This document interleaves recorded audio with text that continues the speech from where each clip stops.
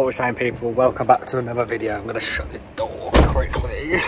So I've got a DAF, what a surprise, 2017 CF85, no connection to gel test. Let me quickly, I'm going to have to turn the camera around to show you, but this is what happens every time we check it.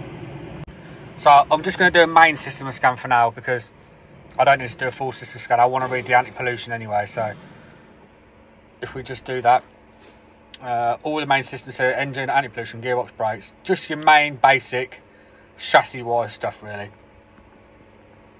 So all it will do, it'll do its scan, and you'll see it will flick through it very, very quickly. Oh, it's going to make me look stupid. Look, see how quickly it's flicking through, and it all should come down here, but nothing's coming up. The little buzzer here, the Bluetooth thing should flicker. It's obviously getting some sort of signal from it. We're in the right system, so there's no reason why it shouldn't be working. So this is going to be, even the little box is doing something. So we're going to have to probably, if it don't connect now, strip that panel out and have a look at the plug. So this may be a short video, this may be a long video. It's one of them. We're going to wing it and we're going to see what happens. So once it's scanned, I'll show you what it says. So there we go. The porting system is generally installed, blah blah blah. You have not detected, please verify system is present. Well, I'm pretty sure the engine ECU is there, and I'm pretty sure the braking ECU and everything like that's there. So unless someone's nicked it off the truck and it's still not got any really lights on, then we've got a bit of a problem. So what I'm going to do is I'm going to take that panel off. We're going to have a look at the plug and see if we can find out why this is not connecting. Right, so we've got that stupid panel off. Have a look at this plug. They don't leave a lot of room really to actually like do anything because it's so tight. So what I'm going to do is that wire there, a little bit. What I'm going to do, I'm going to plug it in and then just see if any pins move for a start. So I'm going to try and do this one-handed. See if I can see anything.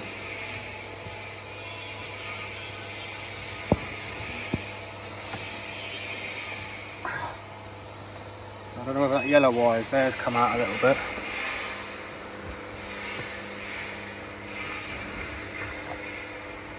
So as you can see there, it looks like that. If I pull that yellow wire out, that yellow wire has come out of there. Will it focus? Not really. So let's push it in and make sure it's not going to pop back out again. If it does, we might have to put a pin kit in it, but let's see what happens from there. That is quite a common wire to come out though, to be fair. I don't know why, but when we've always had them come loose, it's normally that wire. So we'll try and push it in and then we'll try and reconnect again. Right, so I have got it to read it. The pin I'm still not happy with, so I have got to link. I've just disconnected this. The pin, I'm not happy with it. It's mashed anyway, so I've got a pin set, plug, everything. I'm going to repin it. I've ordered a PM sensor because that's what it needs, but we're not going to leave it because for the next person it will be a pain, and that could be me. So if you've never done one before, here is my guide to fitting the plug, how I would do it. So let's get cracking.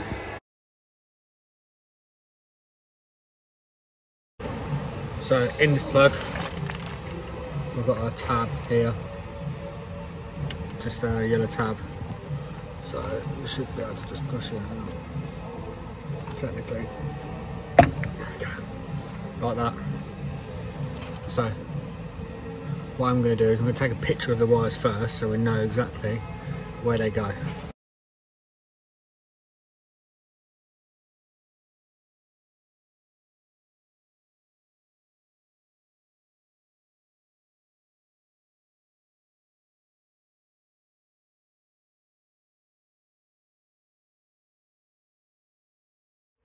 So pull this little tab out, it'll only go in one way, and then what I will do is, I don't know, I can't remember whether they just pull out or not. There. So that pin's okay. We're going to check all the pins as we go along.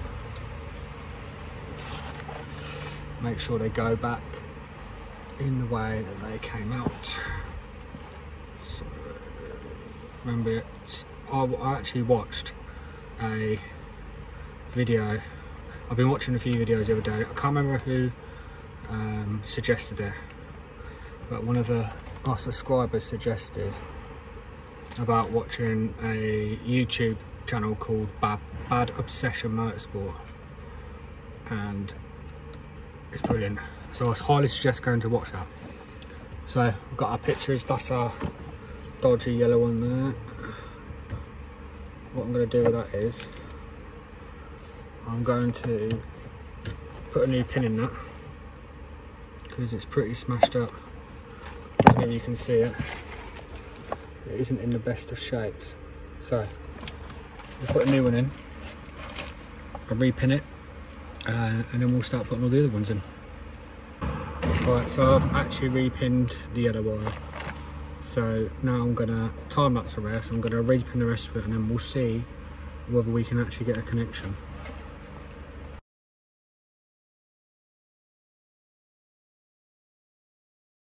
I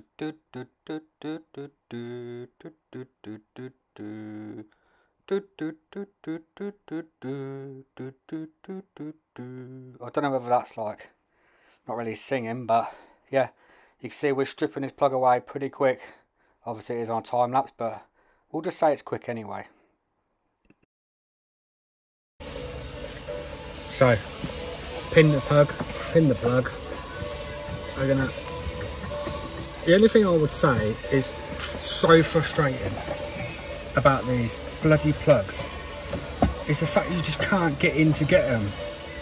Like, why don't they put such a short loom on it? It's bloody hard work. But we move, we get it going, and hopefully, if I can get this sodding thing in. Come on.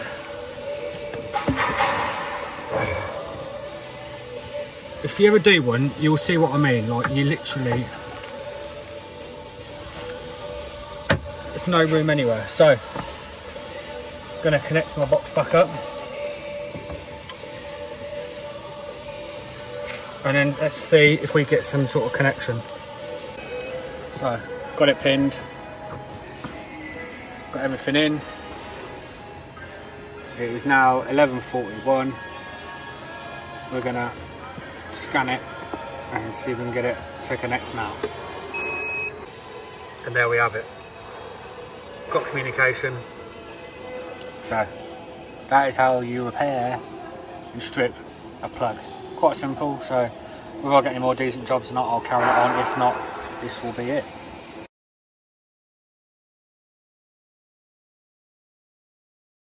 So this is the second day.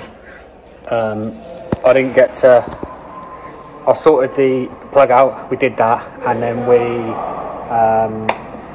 it was PM sensible, so I showed anyway. So that was just about pinning the plug, checking all that stuff, making sure the pins don't come out, check that yellow wire, because always for us it seems to be the yellow wire, so do check that. But obviously it was a little bit about the plug and what to look for and that sort of stuff. So our next job on a different truck now, we're going to be doing on this, we're going to start with anti-roll bar bush, these little things here. So we're going to do them first, and then we have a turbo speed sensor to do. So I've not done one before, so it's going to be new to me as well. So it's just a little bit of everything. But yeah, I hope you're still enjoying all the content. I'm trying to keep it up as much as I can. So yeah, let's get this stripped kind of and have a look, and then see what we're dealing with. So these are the bushes. It's like little, what they look like big end bearings, stuff like that. But yeah, so the top half ones are okay, but we've got a set, and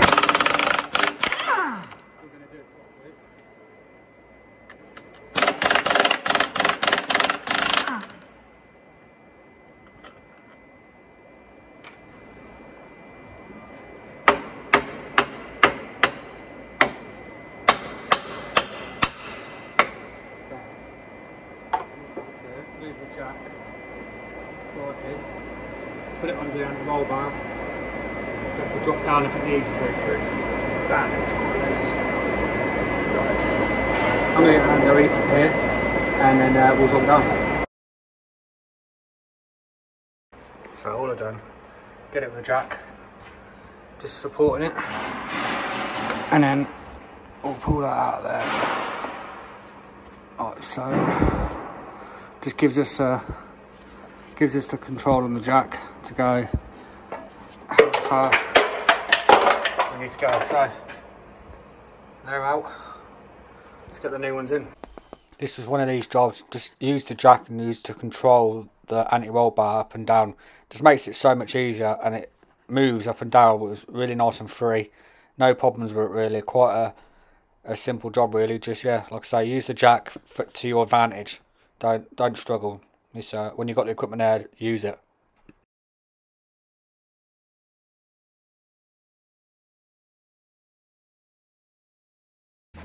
So, I took all that pipe work off. We all know about that. We don't need to be shown about that.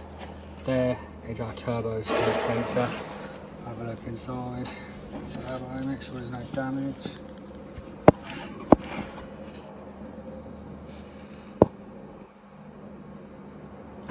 Anything obvious, so the wire comes up here and just literally sort of goes there. It's down there, from here up to that. So 7mm looks like for the bolt. Let's get that undone first, and then we'll have a look at it.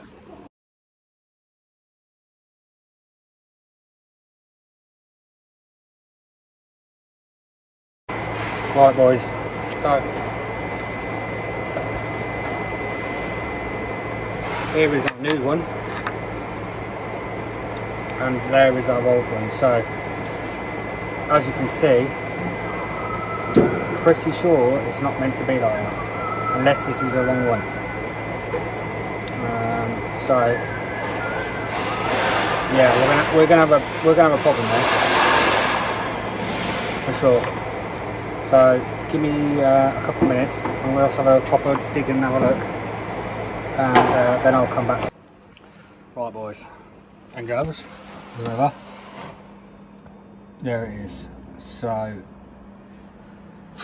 I don't know what the plan is yet. Cry probably first. So it's just one of them things. It happens. It's a 2017. So I'm going to try and put a bit of something down there, and then we'll see, make a decision. So you're probably all going to think you're off your nut, mate. My first test is this: drilled a hole down, not too far, drilled it down, screwed that screw in so it's tight, and it is tight, and I'm basically just going to try and pry it out. It's probably not going to work, but we give things a go. Yeah, we'll see. Let's I don't know, let's just have a go.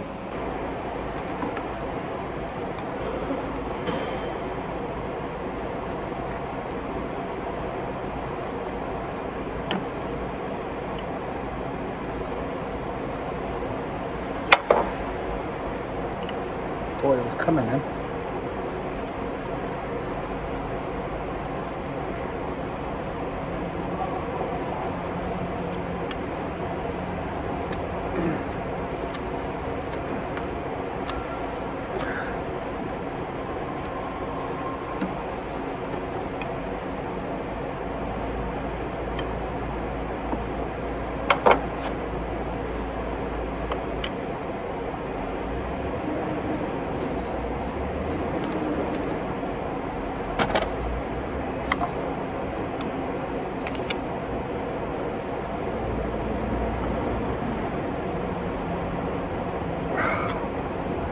Whether that's pulling it or whether I'm just pulling the screw.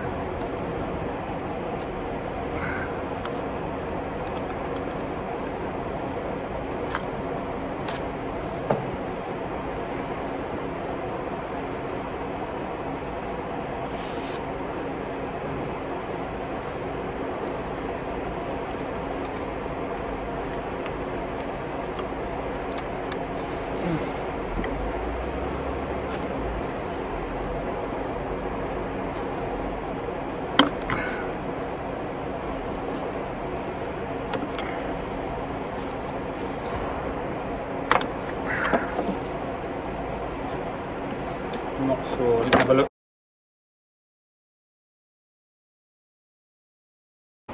So I'm not actually sure, but I don't know if it actually come up or not.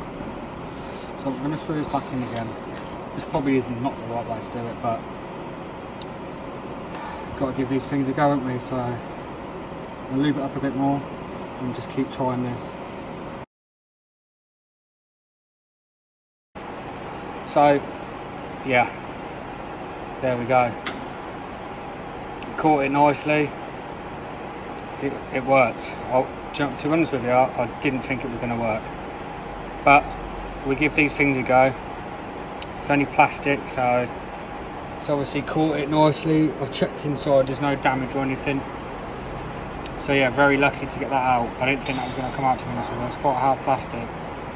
So yeah, I'm going to go and put the lottery ticket on tonight, because that was a miracle. But nah, sometimes you just got to think outside the box for these things. Just yeah. So now we defeated the turbo. Just gonna nice and gently slide the new one in. So give me a little roll. Hopefully you can hear me okay. Sorry if you can't.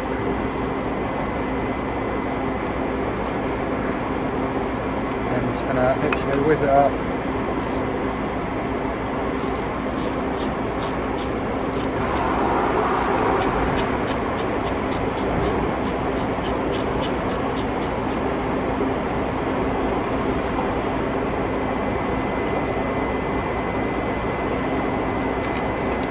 There we have it. So this plug back on here, back through here,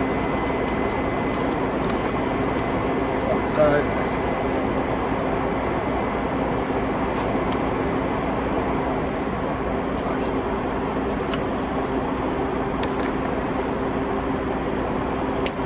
Like that. Grab it back up, we'll secure this back, and then we'll fit all the rest of the wiring. So got lucky with that one, but yeah, just so don't give up on stuff. Don't think because it's broken that's it. Sometimes it goes your way.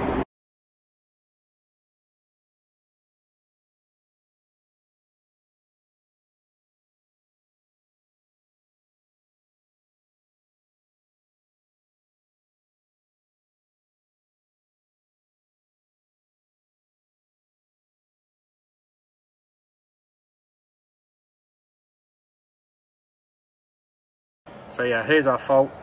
It's an inactive error now, so as usual we're going to clear it, make sure nothing else comes on, and hopefully I'll be able to end that video there. So that's another one done. Yeah, that I wasn't expecting that turbo speed sensor to split like that, but well, these things happen. Just got to adapt and overcome and think of a way to get around it. But yeah, all the other jobs weren't too bad to do. Obviously, we did the plug yesterday, adding that in, and we did the rear anti-roll bar bushes. So not a bad little day's work, a few little defects there. So hope you enjoyed the video. If you're new and you can think about subscribing, I'd appreciate it. But yeah, if anyone has done them speed sensors before and had that happen before, drop a comment and let me know. So I hope you're all keeping well, and I hope I can catch you all in the next video.